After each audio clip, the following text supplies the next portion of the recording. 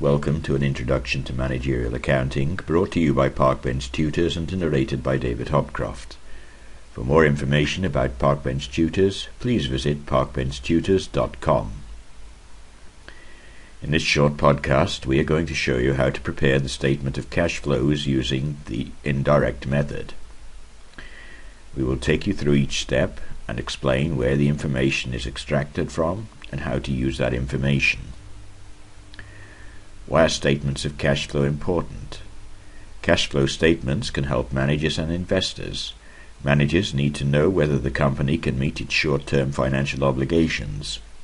In other words, whether it can pay its bills when they become due. Managers and investors want to know if the company is generating sufficient cash, and investors want to know whether the company is likely to pay cash dividends.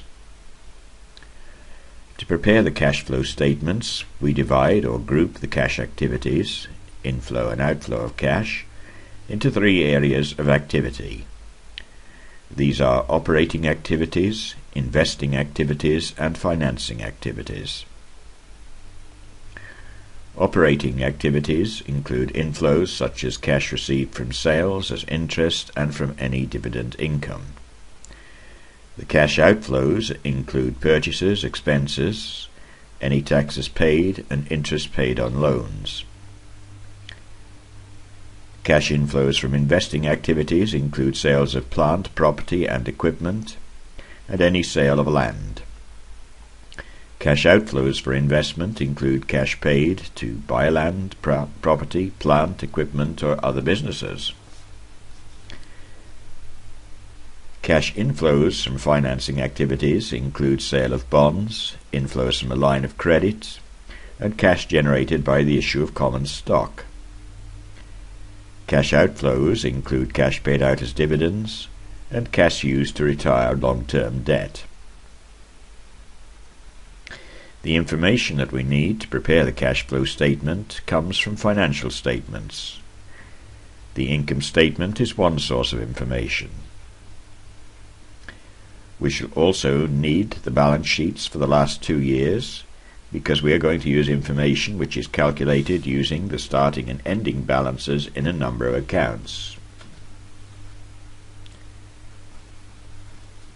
The difference in the preparation of a cash flow statement by the indirect method comes about through a different way of determining the net cash inflow or outflow from operating activities. The first figure that we require is that for net income. This figure is obtained from the income statement for Barbar Wool & Company and is $81,375. We enter this figure to the statement of cash flow.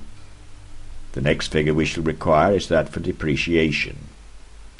This figure will be added back to the cash flow statement.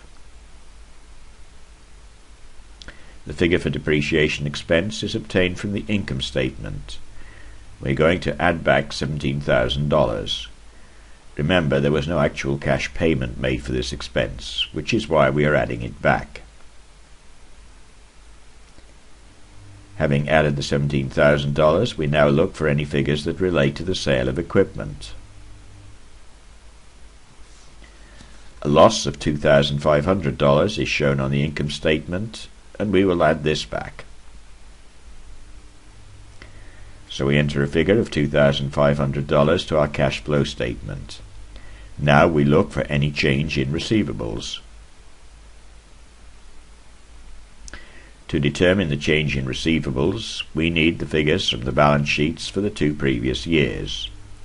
Receivables have increased from $29,800 to $62,000. This represents a change of $32,200. Since there has been an increase in monies not collected from customers, we need to subtract this amount. We will now look at inventory. Again, we obtain figures from the balance sheets. Inventory has decreased from $14,700 to $4,700. This represents goods that have been sold from inventory. we need to add back in a decrease in inventory. If inventory had increased, we should have needed to subtract it. Now we look for any changes in prepaid insurance. Using the balance sheets, we see that the prepaid insurance has decreased from $1,700 to $1,400. We are going to add this figure back. Next, we look for changes in accounts payable. Accounts payable have increased from $14,500 to $17,600. This represents an increase in cash owed, or put another way, we have not paid this sum out as cash. The difference of $3,100 is to be added back in. Now we look for any changes in accrued wages. Accrued wages have increased from $5,900 to $6,500. This change of $600 represents wages not paid out, so we add this figure back in. Finally, we look for taxes payable. The balance sheet shows that taxes payable have increased from $11,000 to $12,500. We add back the sum of $1,500. We can now calculate the net cash from operating activities. This gives us a figure of $84,175 as the net cash from operating activities. We can now turn to the figures for preparation of the sections relating to investing and financing activities. Note that these are the same for both the direct and indirect methods. The notes to the accounts tell us that a loom was sold during the year. The original cost of the loom was $10,000. We can next determine the accumulated depreciation that related to this sale. The difference between the accumulated depreciation at the start and end of the year can be obtained from the balance sheets, and the depreciation expense from the income statement. The difference between start and end of year is determined. Subtract the depreciation expense, and we have a figure for accumulated depreciation relating to the sale. We know from the income statement that there was a loss on the sale of the loom for $2,500.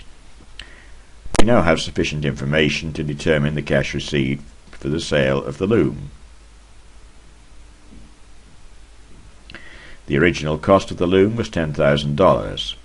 If the accumulated depreciation was $2,000, the loom had a book value of $8,000.